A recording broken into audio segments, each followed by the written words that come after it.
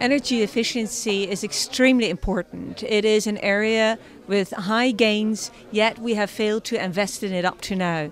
If we look at the 2020 goals, it is remarkable that the last 20%, that of energy efficiency, does not get so much attention, whereas it is delivering the highest gains and the highest benefits.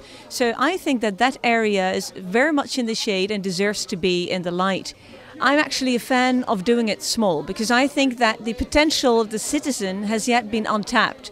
So if we would go towards micro-generation, energy generation on the smaller scale, I think that would add a lot to our energy production, but we need a smart grid, we need an efficient all over infrastructure, we need good connections, so the supergrid has to be ready for that as well. So overall, we need to make ends meet. That is the most important message.